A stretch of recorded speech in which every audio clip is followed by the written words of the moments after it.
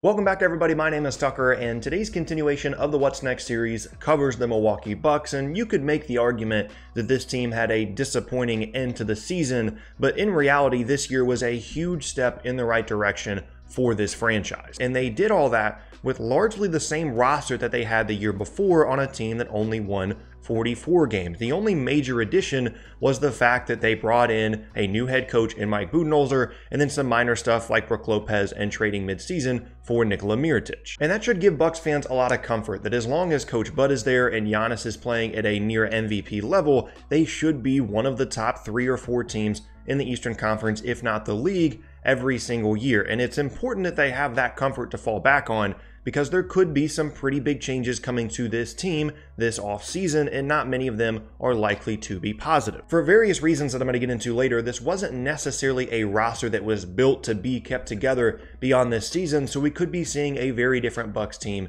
next year. So let's go ahead and take a look and see what's next for them. But first, let's go ahead and talk about some building blocks, and the first one has to be Giannis Antetokounmpo, who took a pretty big leap in his play this season, is probably going to be the MVP, and I really don't have to say much about him. He's outstanding at scoring in the paint, still needs to work on his three-point shooting and his free throw shooting. If he does those two things, he should easily be able to average 30 points a game, and has also continued to improve as a playmaker, is an outstanding rebounder, an athlete, physical specimen.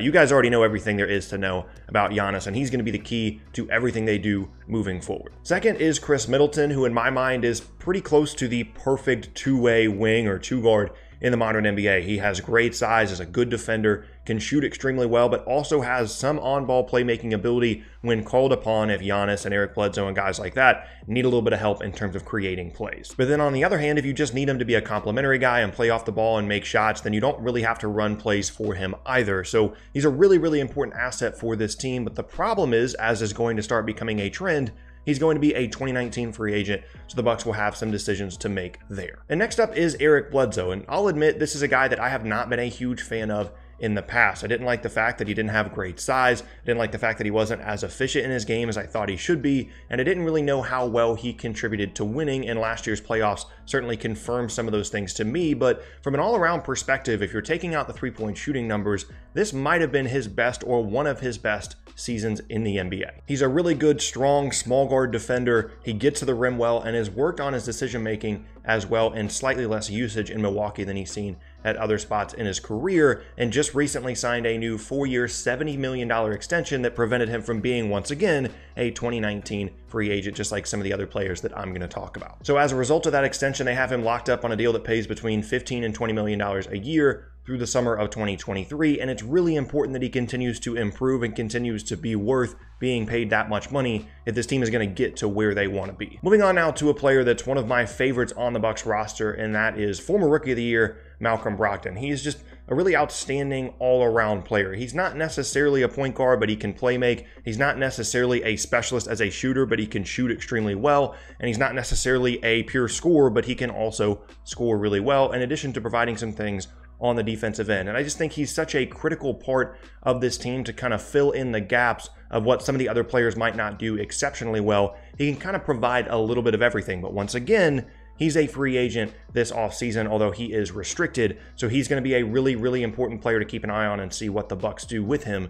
moving forward. Second to last now is a late signed free agent from last offseason that kind of came out of nowhere to be a really important piece for this Bucks team, and that is Brook Lopez. I'm sure many of you know, it's been well documented, his transition from being one of the better post scorers in the league in his time with the Nets, and then since he's come to the Bucks this season, he just basically all he does is goes out there and shoots threes. Now, I do think it was a little bit overblown how good of a shooter he became. Obviously, it was very exciting. It was really interesting to see his transition from post scorer to shooter, but if you're looking just at his percentages, he's basically at a league average level, although he is shooting on high volume, and he does provide value in terms of a floor spacer as a big, but I think maybe we're overblowing his value just a little bit, but still an important piece for the Bucks, and once again, a 2019 free agent. Next up now is Nikola Mirotic, who the Bucks got from the Pelicans via a midseason trade, and he was kind of disappointing with the Bucks. He shot relatively well in the regular season, but in the postseason, his shot just completely disappeared. He did not play well for them at all in the playoffs, but he still has value as a floor spacer and as someone that could certainly help them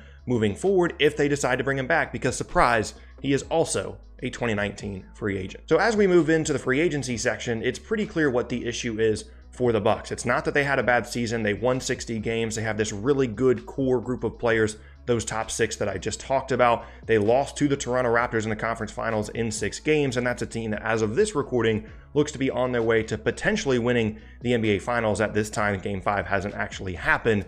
But the issue is they might not be able to bring back all of those guys for next season, so they might end up being a worse team next year with a higher payroll just because they have so many 2019 free agents. So as you look at their payroll, the Bucks are basically at the salary cap right now at right around $107 million, but that number is going to change pretty drastically by the time free agency actually gets underway, because they can buy out George Hill's contract to create about $17 million in space. And then Chris Middleton is going to turn down his $13 million player option for next season that opens up about $30 million in space, gets them down to $77 million in payroll, and opens up right around $31 million in salary cap space, which on the surface sounds really promising. Right up until the moment that you realize they're paying $77 million for basically Bledsoe, Giannis, and some other guys that either didn't play that much this year or didn't play particularly well when they got their minutes. But on the surface, you might be thinking, wow, these guys have $30 million in space. They just came off of a 60-win season. They should just go out and try and get another star to pair with Giannis, and then also Eric Bledsoe as well. But in my opinion, they have 2 guys that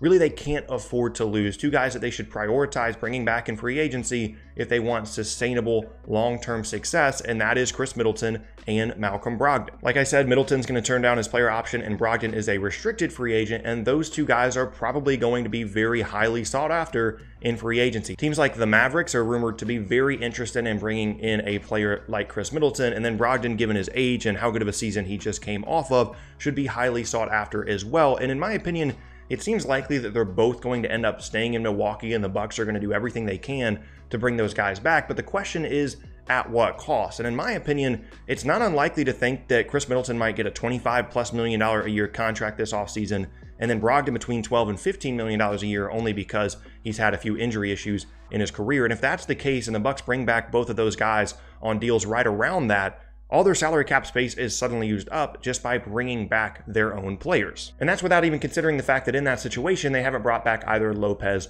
or Mirotic. So yes, technically they could try and pursue a near-max free agent with their cap space, but given the guys that they have currently that are free agents, it seems unlikely. So let's just assume moving forward in this what's next part in the free agency section that they bring back Middleton and they bring back Brogdon, but they don't have any cap space left after bringing back those 2 guys. What do they do after that? Well, they could just commit to bringing back the exact same team as last year, re-sign Mirotic and Lopez, and approach the luxury tax with this team that just won 60 games and potentially contend for a championship next year. Or they could also go the other way and just bring back one of them and potentially use the mid-level exception to make up for the loss of the other player, or to fill out some other holes in the roster, potentially more shooting, more wing depth, things like that. Or they could just let both of them walk and keep a little bit more buffer between them and the luxury tax. But either way, like I talked about in the beginning, if they want to bring back the exact same team that just won 60 games, they're going to have to spend big in order to do so. And if that was the route that they took and they brought back all 4 of those free agents, including Lopez, including Mirotic, what kind of contract value are they getting out of those guys long term? I'm not concerned about Middleton. I'm not concerned about Brogdon. But are Mirotic and Lopez going to end up being worth what they're being paid beyond next season or the season after that? And that's a really important thing to consider for this team, because as I'm going to talk about a little bit later, they have some really big payroll issues to consider over the next couple of years. Now, if I had to give a prediction on what I think is going to happen, it's probably going to be a situation where they bring back as many of their own free agents as possible and let either Mirotic or Lopez walk. And it's really important that that group continues to work moving forward. Obviously, we had every indication this season that it will continue to work and this will be a very good team in the East. But there are some things to consider, like Mirotic's struggles, Brogdon and Middleton's injury issues at times, Giannis continuing to progress. Things like that could be issues, and if it doesn't work, they're going to end up paying a ton of money for a team that isn't a championship contender, and that's not really something that they can afford. Because as I touched on a little bit earlier, if they decide to bring back this entire group, they're going to be well over the cap before Giannis even gets a huge raise